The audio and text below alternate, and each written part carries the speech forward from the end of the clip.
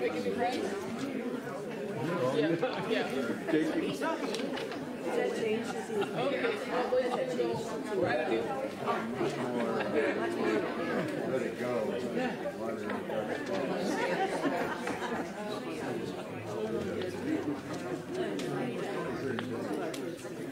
Yeah, they don't want to.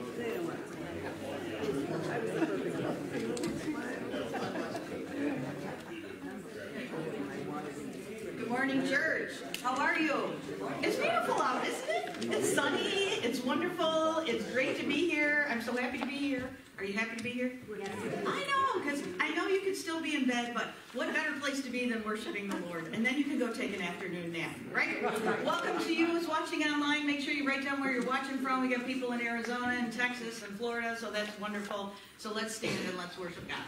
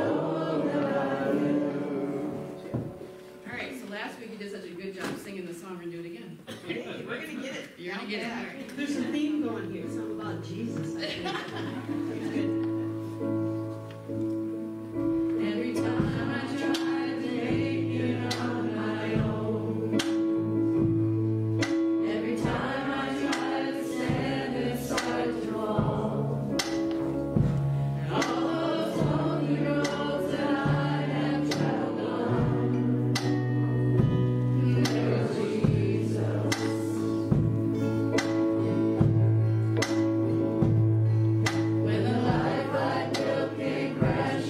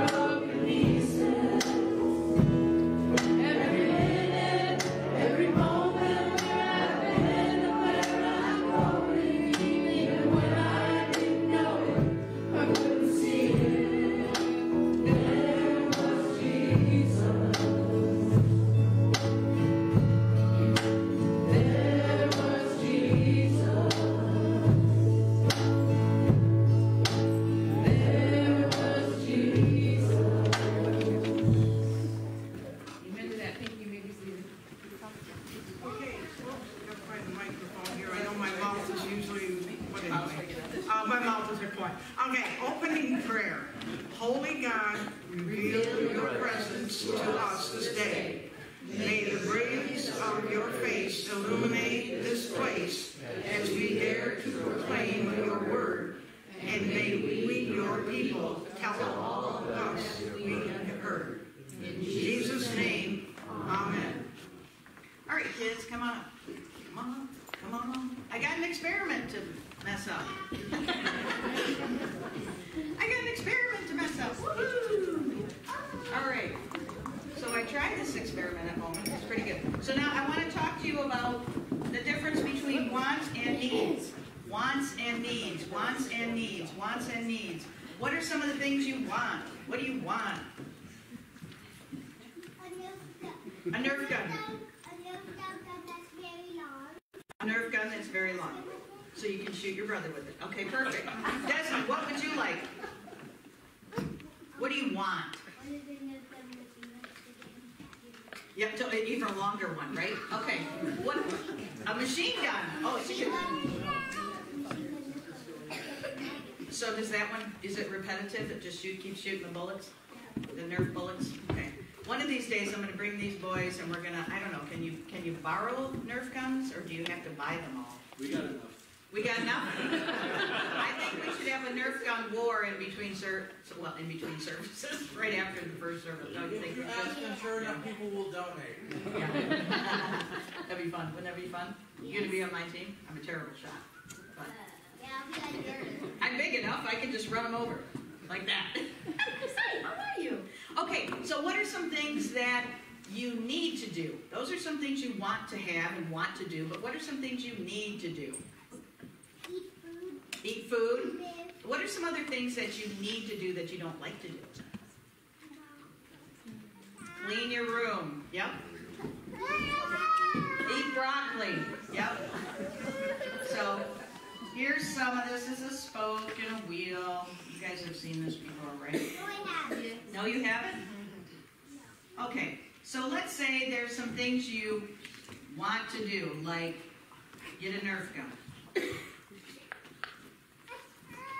But you need money for that, so maybe mom and dad said, I'll work you out a deal. Hey, Isaac, come here. Want to hold something for me? Okay. So a Nerf gun, and let's see. There's some things you need to do is to make some money for that, because mom's going to match half of it, but the other half you're going to have to do on your own. So she says, I'll pay you to clean your room, right? So this is what you don't want to do, right?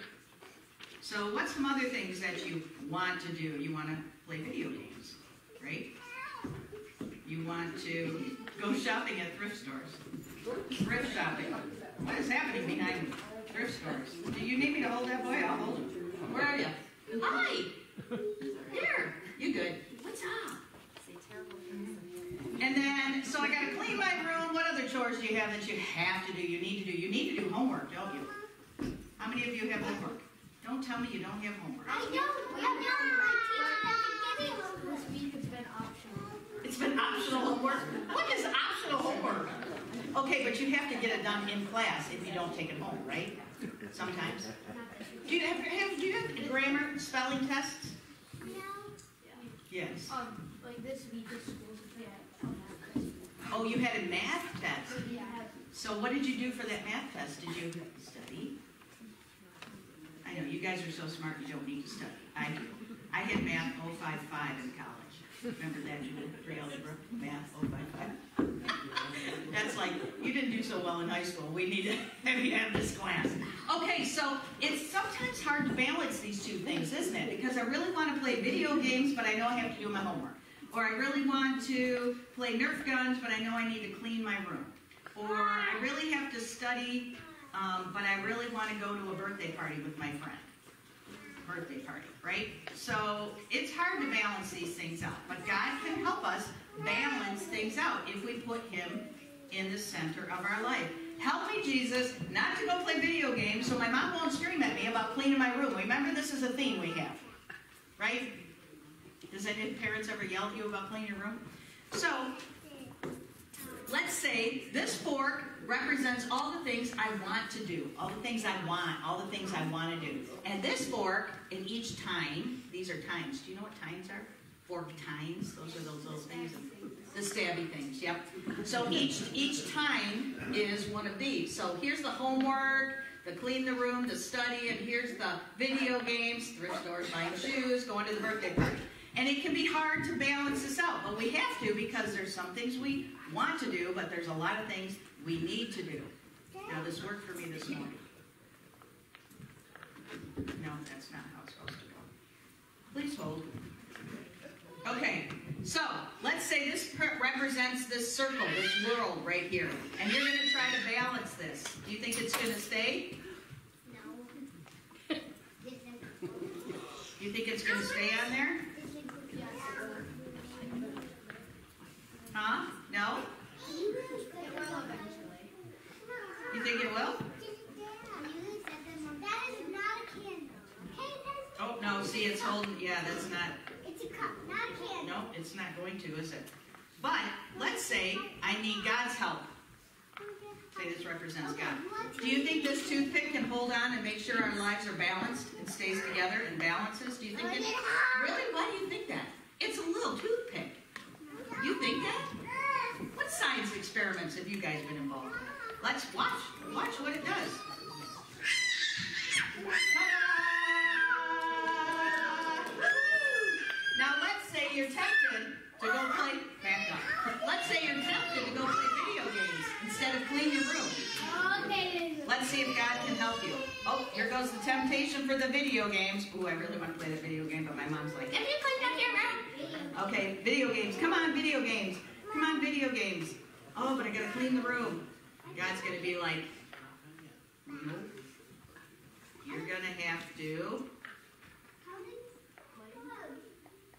clean the room first. Ta-da! That's an experiment. Isn't that cool? Do it again. No, I'm not going to burn the other part. That's God. I'm not burning God. No way. Okay. So, I want you to know that when you get tempted to do this stuff, but you know you have to do this, you need to do this, but you want to do this, pray to God. He will make sure that you clean your room, and then maybe your mom will give you an extra 5 minutes on the video games. Have you ever thought about that? If you do what mom says, she might give you a little reward. Shows responsibility. Don't touch that. It's hot. Okay, touch it. I don't care. Self-correcting problem. Isn't that what you say, Rob? Self-correcting problem. All right, so I'm going to pray, and then I've got a choice for you guys today. I know, I've got stuff that some of these little boys can't eat. I got cosmic brownies again that I also get purchased.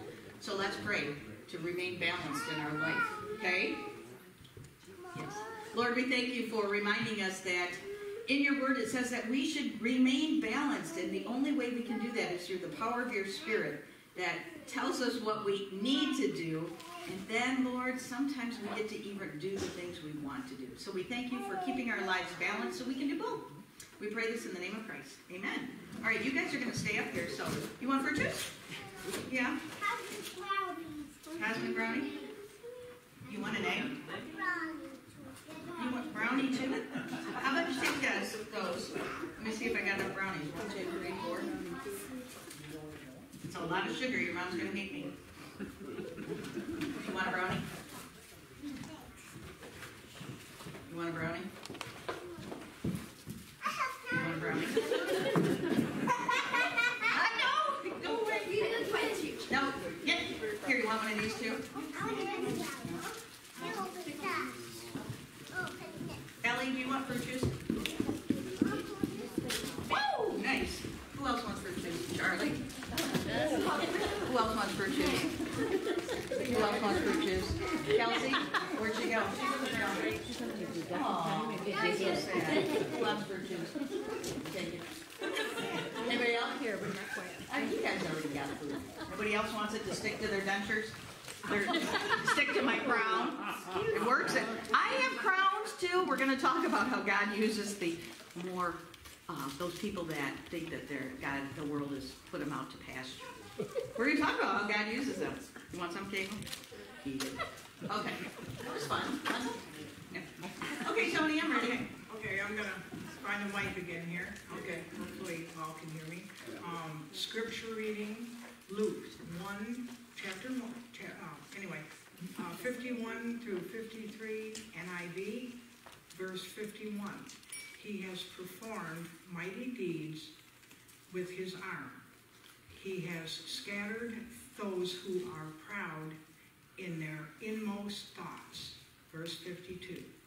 He has brought down rulers from their thrones, but has lifted up the humble. Verse 53. He has filled the hungry with good things, but has sent the rich away empty. This is the word of God. Anyways, for the people of God. Anyways, All right, I'm gonna be going back and forth. Am I gonna bug you? No. Okay. Yeah, you are gonna keep him awake. That's good, because sometimes I put some people to sleep. Whatever, sleeping in the house of God, that's a good thing, right? Great.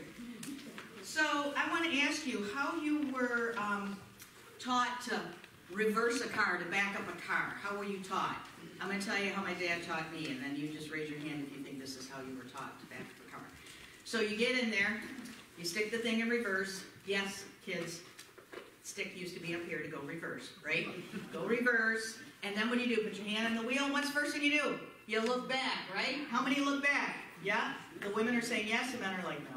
You look back. I'm getting to that. My husband's here. He's going to love what I have to say. You look back, and then you start going, and then you glance at the mirrors, right? To back up, right? Okay. When I started dating Brian, remember that time? I don't know if it was in Childsdale or whatever, but it was summer, and I had the window unrolled. Or maybe you were in the car. I can't remember. He's like, I don't remember any of this. And I was backing something up, and so I was backing one of the cars up. He might have been in the car with me, and put it in reverse, looked over my shoulder, started backing up. I was getting to the mirrors. And what's the first thing he said? Use your mirrors. Right, men? How many men just use the mirrors? Yeah. But you know what? You don't have to worry about any of that anymore, because there's this amazing new technology called the backup camera.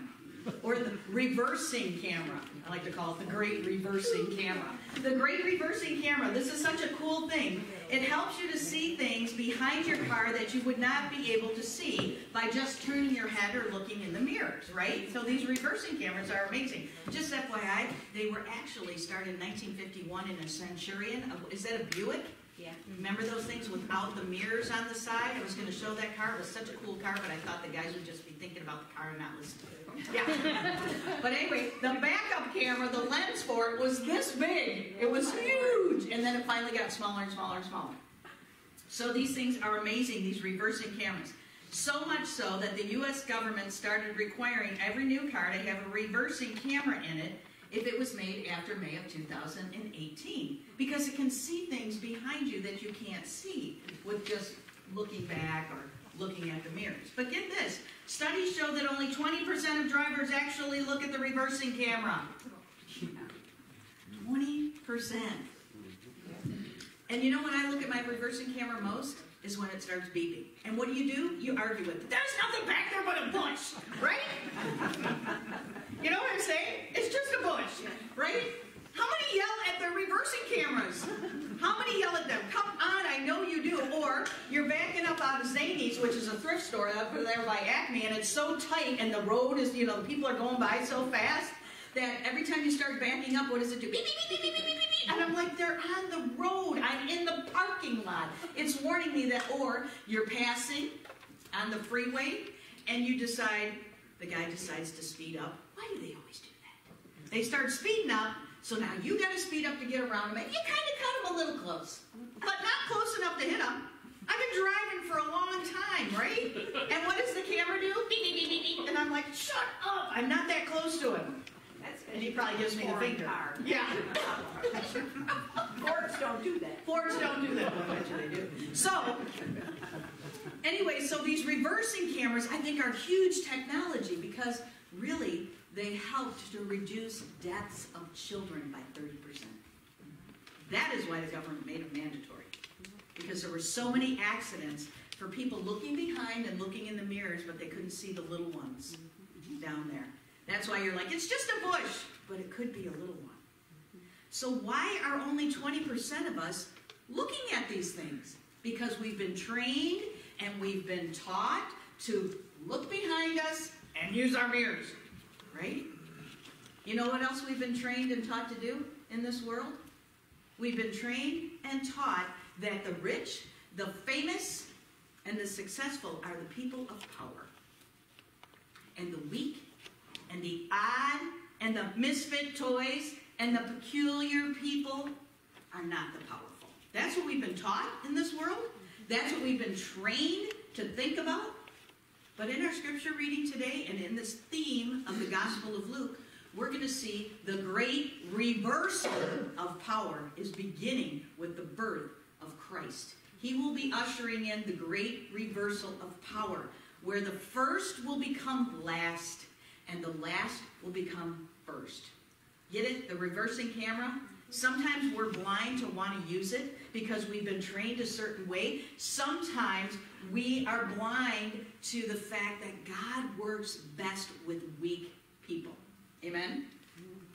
God works best with who the world says is weak. God works best with the people that have special needs. God works best with the people that are forgotten, the older generation that the world would say, you're out to pasture. What good are you anymore? I'm now in that age. I don't like it there. Ageism for me is a reality. Luckily, they need a lot of people to work. Otherwise, I wouldn't have probably, if I had lost my job today at 56 and went out to try to get a job, especially with my degree that's like 100 years old, isn't it? Yeah, well, it's not 100, but it's old enough. I wouldn't be able to get it. They would say, oh, thank you so much. No, we're going to hire the 30-year-old. Right? Am I here? Yep. But God is the one who starts this great reversal in and through the birth of Jesus Christ. So that's what we're going to talk about today. We're starting a new sermon series, and it is based on Evan Hamilton's book, Luke, Jesus and the Outsiders, Outcasts, and Outlaws. So if you've ever felt like an outcast, if you've ever felt like an outlaw, if you've ever felt like an outsider, somebody who's different, somebody who doesn't measure up to the world's standards, great! God's going to use you. And he probably already has. So we're starting this Lenten series, and we're going to journey through the Gospel of Luke, and the Gospel of Luke shows us this great reversal beginning, great reversal of power beginning. Because in heaven, it doesn't matter whether you got $1 million or not when you were on earth, does it? And, you know, I mean, we've seen people that have had special needs that have become famous, right? Where their teachers are like, you're nothing but you're no good. You're never going to learn math. Who was the mathematician that became so famous that had special needs? I don't know. Anyway, not Pythagoras. No. Anyway, so what I'm saying is that this great reversal begins with the birth of Jesus. Even before he's out of the womb, he's already affecting the great reversal because God works best with the outcasts, the outlaws, and the outsiders. Now, the great reversal of power, or the reversal of fortunes, as some of you have heard it said, is both a literary device and theological truth. So as a literary device, we have seen writers and novelists and all of them write about the fortune of someone who goes from rich to poor, or poor to rich, or famous to losing their reputation, from somebody that nobody knows to famous. We've seen this, right? The great reversal of fortunes. Well, the great reversal of power is not by any writer. It only comes through the power of God.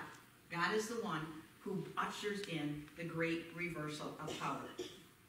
So God is the one who brings it, and he uses the unlikely, the poor, the forgotten, and he lifts up the lonely, and he lifts up all of those people that the world would cast out.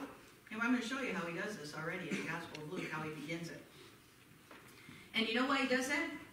He does it so that the invisible becomes visible. The invisible God becomes visible through the weakness of others. Because if we're the ones that the people think are the outcasts and the outsiders and the outlaws and the people who, you know, the world has already cast aside because you're over the hill, right?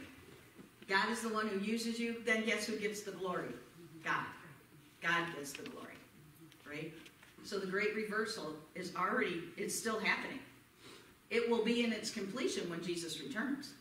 But until then, we as a society and as a church have to get used to people, including ourselves, that are a little odd, that are a little different, that are a little bit weak. I'm here to tell you we're not the popular church, people. We're not. Not the popular church. We're not filled with the beautiful people. What we're filled with are the weak, the odd, the peculiar, the older, the more mature, the seasoned, right? And guess who God uses? Those people. Those are the people that God uses to bring about his plan of salvation. It's amazing. That's what the Gospel of Luke's theme is. The great reversal of power. So now you've got a little trivia thing that you can use when someone asks you what's the Gospel of Luke all about.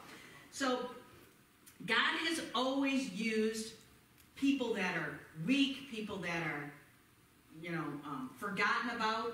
And in the Old Testament, there's a great example of it. It's the book of Esther. You know the book of Esther? Esther was a poor orphan. She was an orphan. Her mom and dad were dead. She was being raised by her uncle Mordecai, right? And she's beautiful. She's beautiful. So Mordecai knows that she needs to do something. We need to do something because he's seeing the pressure on the Jewish people. Remember, this is Persia now that they're in, okay? Persia. Well, eventually the king will let them, some of the Israelites go back to their land, but not all of them, and he let them go in stages. 70 years here, 70 years there. It's not like he said, okay, everybody's free to go, let's have a party. No, because he's a king and he wants to rule over other cultures and other people. So, here's Esther. She wins the beauty contest. Remember, they primp and do whatever, wax her and shave her and make her smell good and whatever. And it takes 2 weeks for this to happen. The king picks her.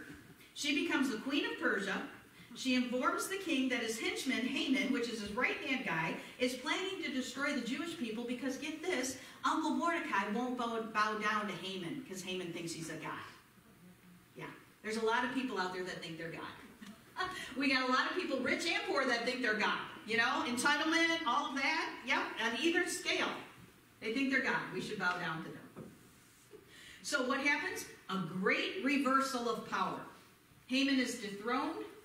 The king's right-hand guy is beheaded with the guillotine that he built for Mordecai.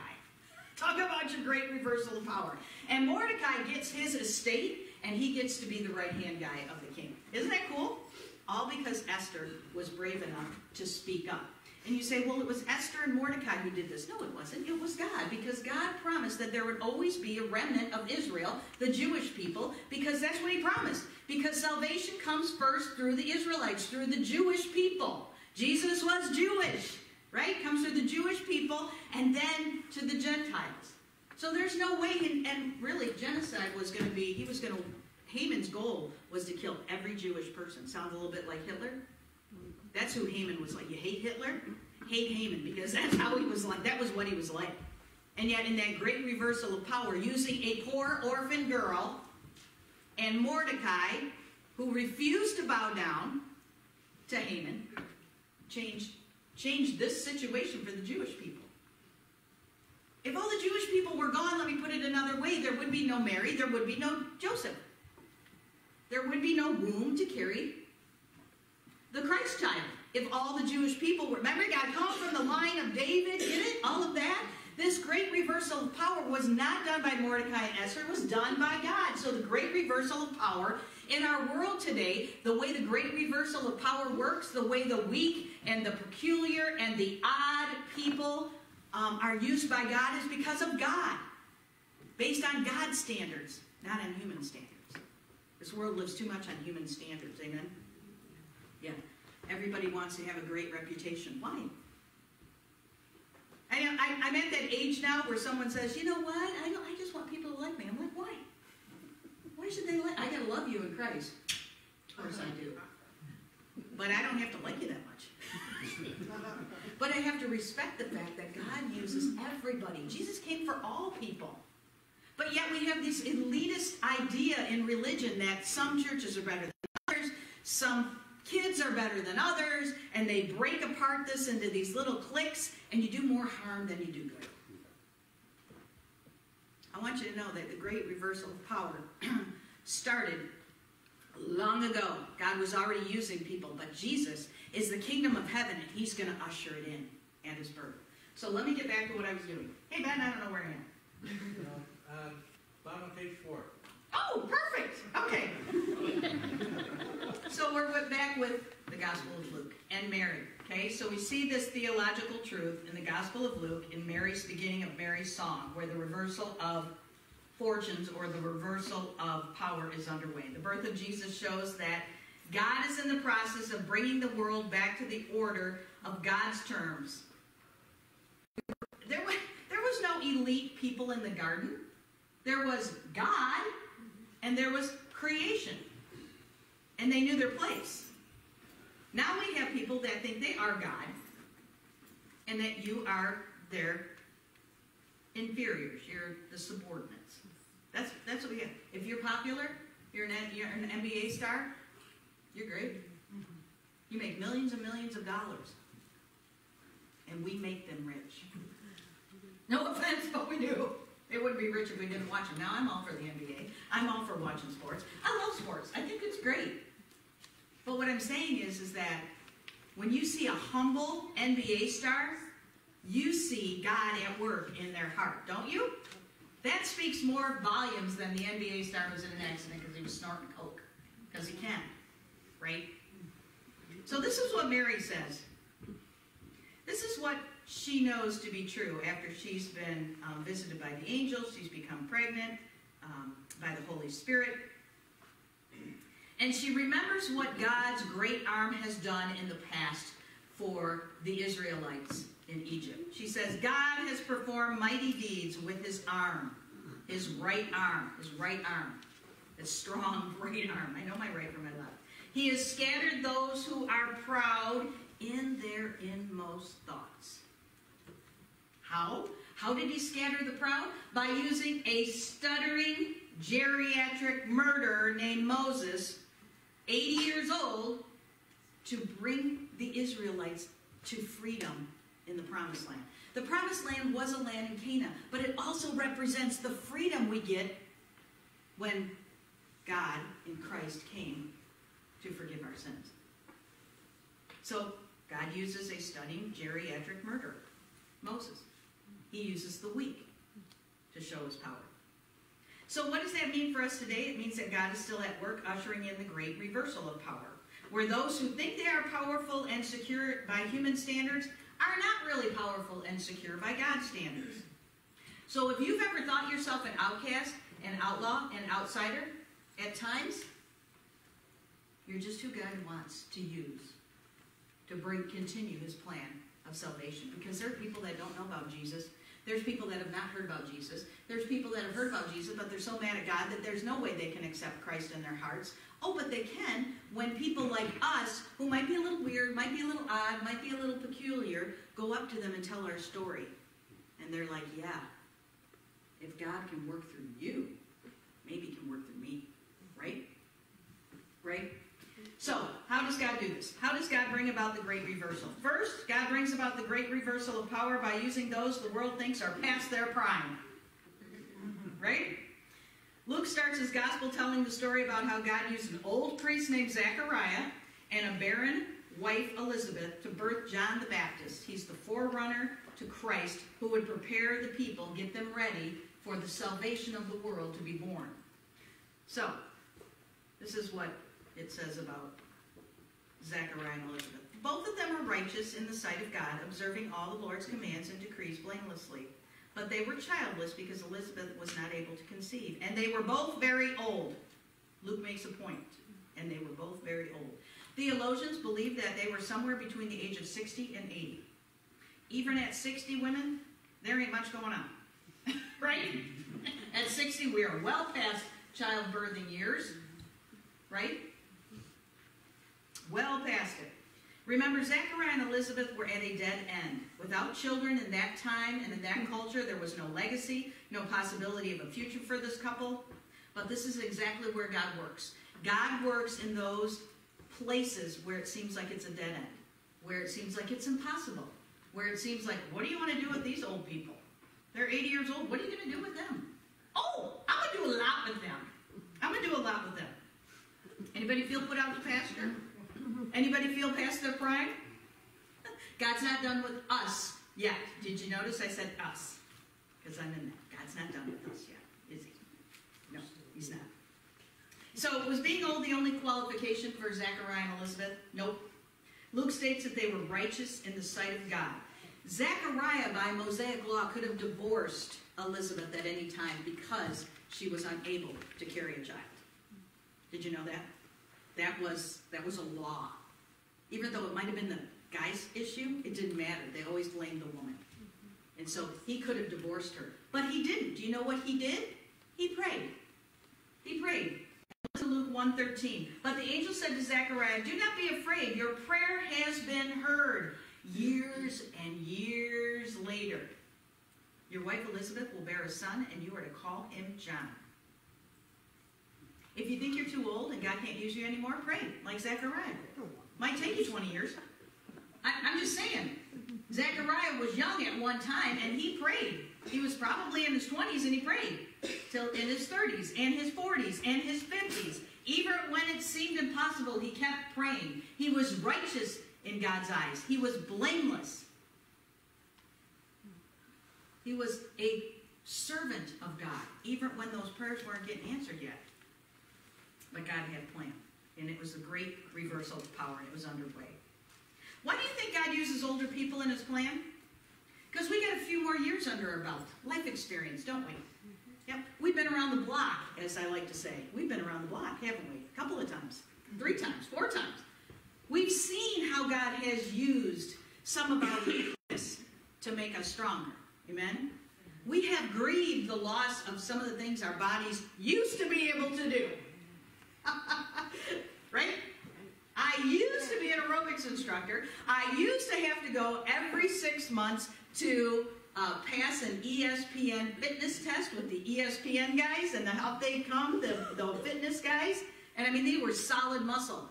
And I had to pass a fitness test to be able to be an aerobics instructor. Now I walk up the stairs and I'm like, how?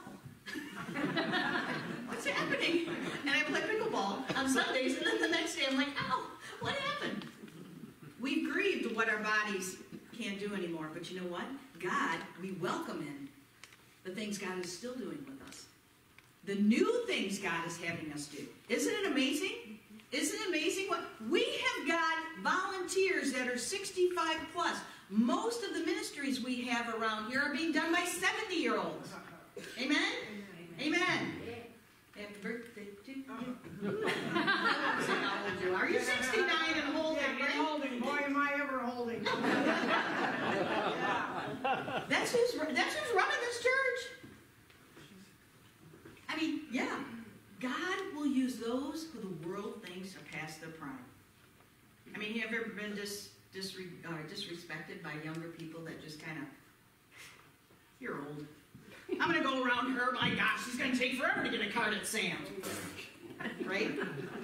Instead of, oh, can I help you with this? No. Get out of the way, lady. Soccer moms. Go in. I used to be one of those.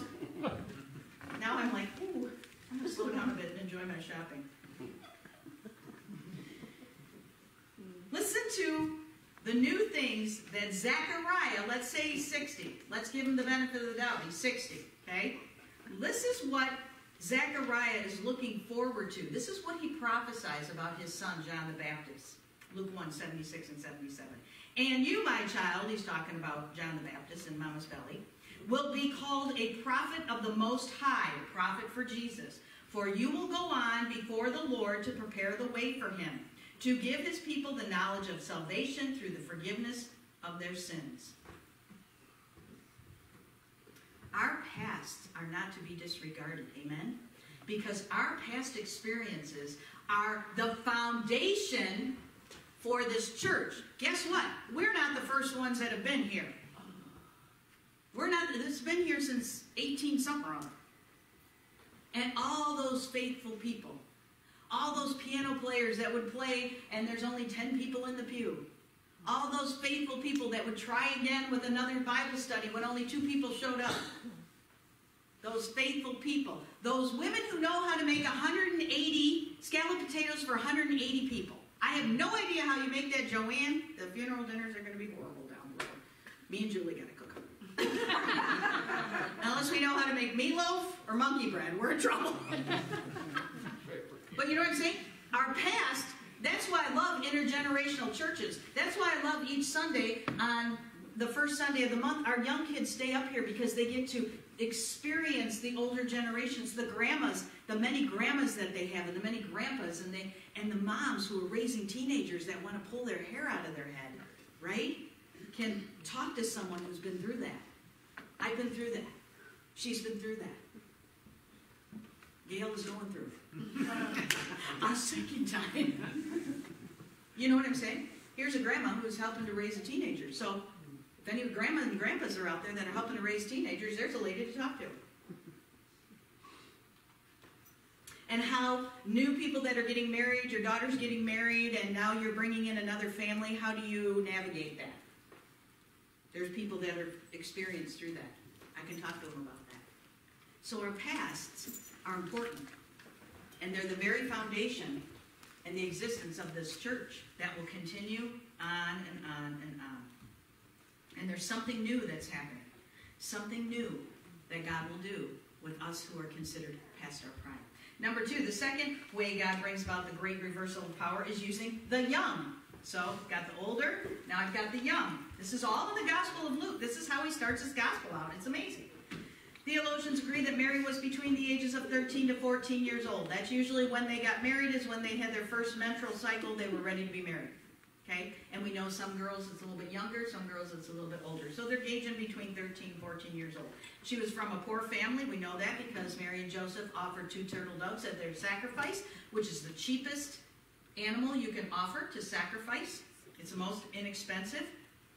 And we know that she lived in a culture where unmarried young women had little value. Why do you suppose God would choose a young teenage handmaid to carry in her womb the living God? A young, very young. Okay? What age did Jesus die at? About 33, the theologians believe. So Mary would have been 46. Which means and old back then was 60. That was old. They didn't have, cortisone shots. Amen for those, right? They didn't have, new knees that they could give him. They didn't have any of that. God chose a young handmaid because she would be able to go all the way to the cross with Christ. She would be able to travel with him. She would be able to want to tell the stories to Matthew, Mark, Luke, and John about how when Jesus was 12, we couldn't find him. It was so frightening for me. And then we find him in the synagogue, or we find him in the temple. She's the one that's going to tell those stories. Guess who was at the foot of the cross? John, Mary, and another Mary. They're the ones that are going to hear, and it's finished. I thirst. You know those last words from Jesus on the cross? Who do you think? Peter didn't hear him. Peter's gone. Peter ran away. Andrew ran away. It's the women that heard it. And John heard it. And everybody thinks, well, John probably wrote it. Yeah, John wrote it because if the women would have wrote it, nobody would have read it back then. So he uses a young teenager because he knows she will be able to live long enough to help share those stories and to see it through.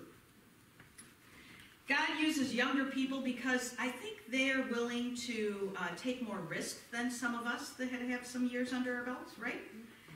Young people dream big. Don't they dream big? They're spontaneous. They come home after 12 hours of work, and I'm like, oh my gosh, I just want to go to sleep. And they're tired, but they're like, let's go to Taco Bell. Okay, and off they go. Or, hey, let's go play Dungeons and Dragons. Let's go tubing. Let's go do this. Or I'm like, all I want to do is crawl in my bed. They dream big. They think they're invincible, right? You remember when you thought you were invincible? Okay, back to the older days. Let's drag race down the road, right? Nothing's going to happen. God uses the young people because they're the voice for us that, yes, the past is important. It's the foundation. But they're also the ones that say, you know what? If you want young people in here, you really need to use X, Y, and Z. But we've never done that. But it's really good. Do you know when we were doing our online, just strictly online with COVID, and there was nobody in the pews, and we would kind of gauge, how many people were watching and how we were reaching them when the sermon was on. Do you know who reached more people than I did? Charlie. because he went onto his phone. He goes, hey, I'm going to be preaching at the church. Snapchat, Snapchat, Snapchat. Right? And there they were, boom, watching. So what I'm saying is God uses the young because they dream big. If all we have is a goal right here and we've met it, we got to have goals way out here. And our young people are going to be able to bring those to us. And when we say, we tried that in the past, it didn't work, we have to be willing to listen to the younger people when they say, but maybe if we tweak it this way, it will. Amen? God uses the young. But here's the catch. Mary was a servant of God. Listen to what she says. I am the Lord's servant. May your word to me be fulfilled. Unfortunately, many of our young people are more full of themselves than they are servants of God. I was 18 once. I know. It's unbelievable, isn't it? I was 21 once. I was thinking about how much money I could make, not how am I going to, go to a potluck? What are you talking about? Bring toilet paper for something? Why? They can just go to the store and buy it. You don't. You know what I mean? Didn't have enough life experience to understand that there were people in the world that didn't have toilet paper. So sometimes our young people are a little bit self-centered. Now, old people can be self-centered too. Older people can be self-centered too. But young people, those are the ones that the world now, your 30-year-olds are in the workforce. They are the ones that are kind of running the show. And what have we seen happening out there? People are more selfish than they ever have been. Amen? Mary, 13 years old. I am a servant of the God Most High. Let it be so. Let it be so. When God calls you into ministry, you go. Now, it might take you a little bit because you keep saying no. But we have less and less young people going into ministry. They can't find priests. They can't find pastors. Do you know why?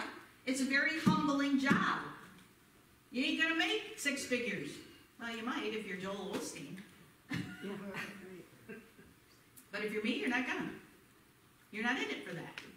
You're in it because you're following a call from God. Mary confirms God's work. Of the beginning of the great reversal with the birth of Christ, she says in verse 52, God has brought down rulers from their thrones, but have lifted up the humble. She is the humble servant of God. He lifts up the lowly. He lifts up the teenager who has no voice. Last, God brings about the great reversal of power by using the powerless. By using the powerless. In this chapter of Luke, chapters 1 and 2, the women are portrayed as the powerless. Women are not powerless. But in that culture, they made them powerless. Okay? Back then, that was we have a lot of cultures around this world that make women powerless, make them wear what they tell them to wear. Right? Cover your head or we'll kill you. Right? So in this culture, back then, the women were powerless. At the time of Jesus' birth, they were oppressed. They had no voice. They could not learn Torah. They were not educated. By human standards, they were considered powerless back then. But again, God doesn't work with human standards, does he? God hears the cries of the oppressed, the lowly, the powerless. And you know what? The oppressed, the lowly, and the powerless have a tendency to be a little bit more open to hearing what God has to say to them. And seeing and experiencing God's work. Elizabeth knew God was at work in her life. Listen to how she prays after she finds out she is with child. Verse 25. The Lord has done this for me. She gives credit where credit is due. The Lord has done this for me. In these days he has shown his favor and taken away my disgrace among the people. Back then, if you were barren, you were disgraced. Something's wrong with you and you must have sinned somehow. That's what they thought. She was an outcast. She was powerless as a woman. He could have divorced her and she would have been on her own. Elizabeth knows the Lord is the one who gave her the gift. Empowered by the Holy Spirit, when Mary walks into her door, this is what she says. This is incredible. In a loud voice, Elizabeth exclaims to Mary, "Blessed are you among women, and blessed is the child you will bear." Get this. But why am I so favored that the mother of my Lord should come to me? Elizabeth, a barren, older woman who's disgraced by her community, powerless, is the first person to recognize Jesus as the Son of God before he's even born. Isn't that amazing? And this whole time I thought it was the woman at the well was the first preacher. But actually, it's Elizabeth. The Lord. Why should I be so favored that the Lord has come to visit me? The Lord. The Messiah, the Son of the living God. She knows this to be true. And it is God who has done it for her. The birth of John the Baptist, by the way, the last prophet on earth. Because after Jesus is born and Jesus speaks, there are no more prophets. There are no more prophets to prophesy about the coming Messiah because he's here. There are no more prophets to talk about the kingdom of heaven, and it's to come because it's here. Because here comes the kingdom of heaven. And the kingdom of heaven has come near. That's what Jesus said. I've come to preach the kingdom of heaven. I've come to usher in the great reversal of power, people. This is how I work. I don't work with the rich and famous. I work with the poor, the weak, the forgotten, those that have special needs, those whose backs don't work anymore, those who hurt their hips. Oh, can you come do sandwiches anyways? Yeah, I guess. I'll sit down and rest in between. That's where God works. That's how God works. Our job is to get used to God working that way. So when you see the misfit, when you see the person who's alone, when you see the kid that's sitting by themselves, that is who God wants you to work with. That is who God wants you to go out and spread the gospel to. Because God's going to do an amazing thing through them. The greatest reversal of power ever known that we can read in the Bible was the death and resurrection of Christ. Talk about a great reversal of power. Death had power. And after the resurrection of Christ, death, where is your sting? We know where our loved ones are. We know where they are hanging out, having dinner. We know that they are surrounding us with prayer. They're praying for us. Go, little church, go. Go out and get those misfit toys. Go out and bring them in. Tell them about Jesus. Let them know that this is the arena God works in. This is where God works best. With those that have no power. With those that the world would say are weak. That is what the church needs to learn today. That God chooses to work in the world by lifting up the lowly. May we be inspired to look for those that the world has left behind. And may we introduce them to Jesus and watch what he does. Let's pray. Lord, we thank you for your word this morning. We thank you for a reminder that that's where you work best, is with the lowly. You work best with those that are forgotten by the world, those that aren't famous, those that aren't rich, those that are average, unexpected, everyday living people. That's where you work best, because then you get the glory. The great reversal of power continues today through the church, and that is how we should work. So thank you for reminding us of that today. In Jesus' name, amen. So we're going to do communion. Okay, get going. Hey, come on over here. I'm coming. I just had to... Hey, watch out for that. Hey, watch out for that table. Here. Okay, there you go. You got Jenna right next to you. Yeah, I'm Okay, we're just hanging out right here. Hi there. I gotta do some talking first. You guys mind? I'm on. No, not a bit. Otherwise, it's just running juice. So on the night that Jesus was to get hand sanitizer, he didn't have that. He did. Maybe they washed with wine. Here you go. Here's some hand sanitizer. Because that would kill anything, right? So after the night that Jesus, or on the night that Jesus was going to give up his life for you and for me, the great reversal of power, by the way, he took bread, lifted it up to heaven, gave thanks to God for it, and then he took it and he broke it, and he said to his disciples, "Take, eat, this is my body broken for you. Do this in remembrance of me." And then after the supper, he took the cup. Oh, they got many cups. And he lifted it up to heaven, and he gave thanks to God for it, and he told his disciples, "Take, drink, this is my blood of the new covenant, shed for many, for the forgiveness of sin. Drink this, all of you, and remember what I've done for you. I work best in the arena of the great reversal of power. If you think you're weak, if you think you're forgotten, if you think you're too old, if you think you can't do it, I will use you." Let us pray. Lord, we thank you for being here with us and for reminding us that you work best with those who think they can't. So we thank you that you get all the credit, you get all the glory. And we ask, Lord, that this bread and this juice be the very body and blood of our Lord and Savior, Jesus Christ. It's in his name we pray. Amen. Body of Christ broken for you. I'll serve you.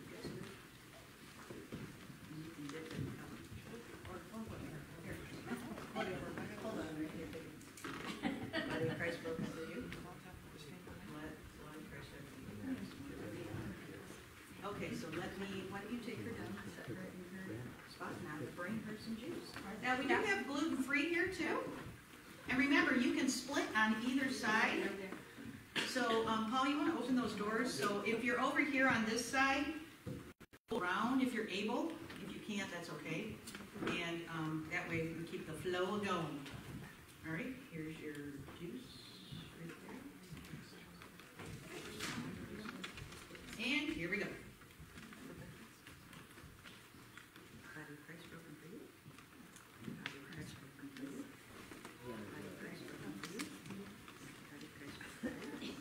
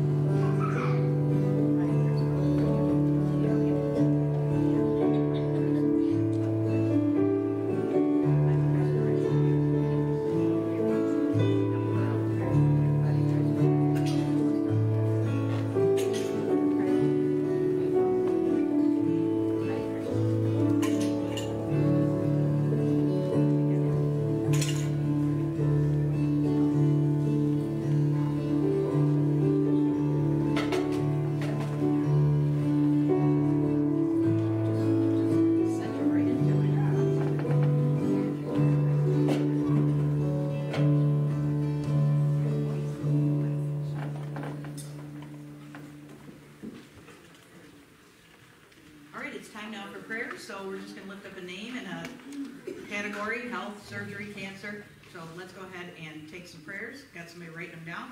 Remember to write your prayers down too. Ginny, Ginny. Thank you for all the prayers. Yes. The surgery went well. Everything went well with her surgery, so she thanks you for her prayers. Other prayers? Yeah. Joy for health and Cody's recovered good. Cody's recovering good, so that's a joy. And Joyce for health. Continued health. Back to work. Back to work. Cody's back to work. Yep, John. Michelle, she's got the crud. Michelle's got the crud. Okay, so for healing for Michelle, thank you. Other prayers? The military?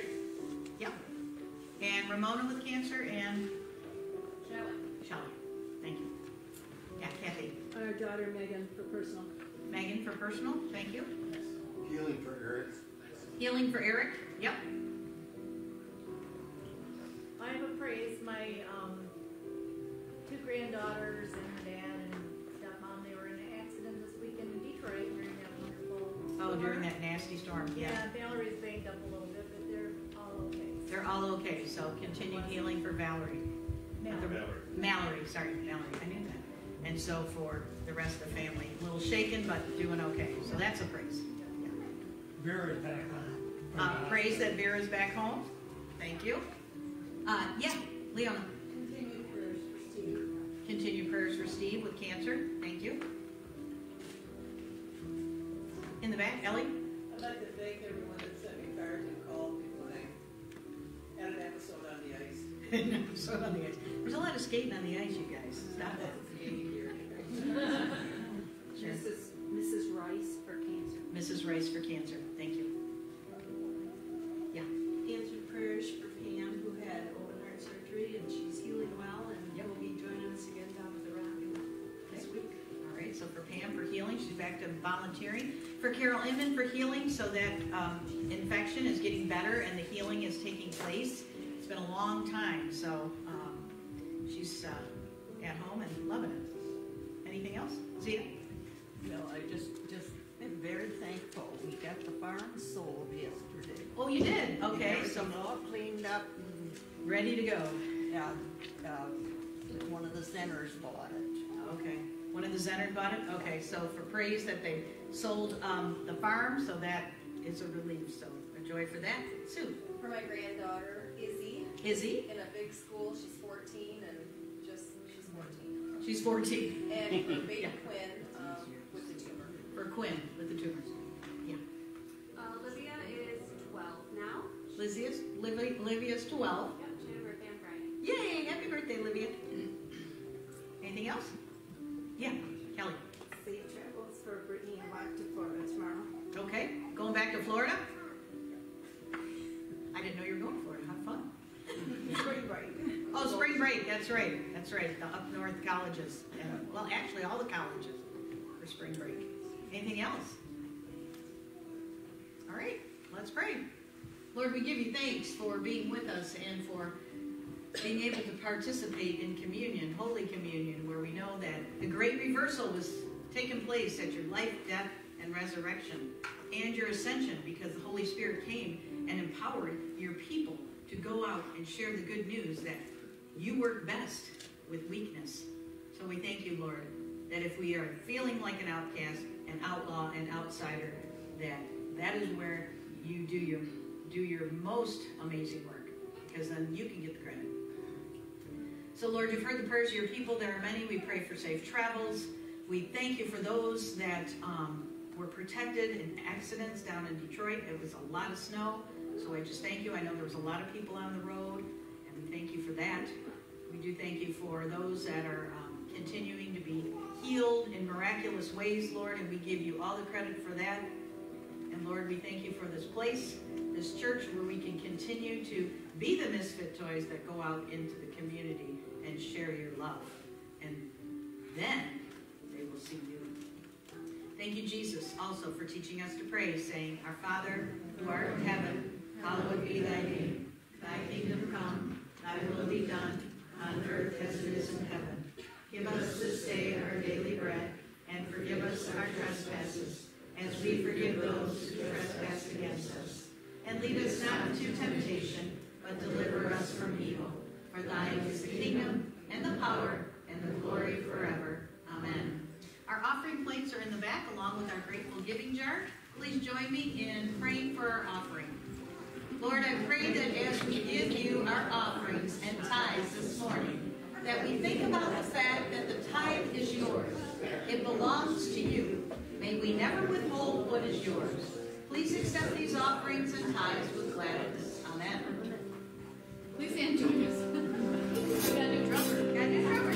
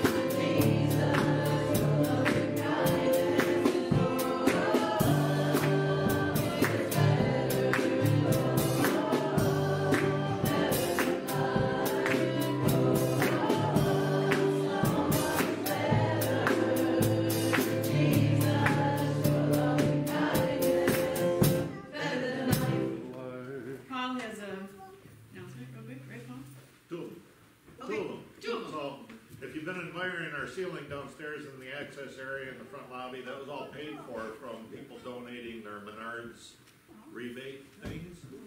And Menards has started that 11% rebate thing, so that's in the bulletin if you want to donate. Yay. We'll find another project to enhance the church. Yes. And then next Saturday morning at 8 o'clock, there's going to be a men's breakfast here.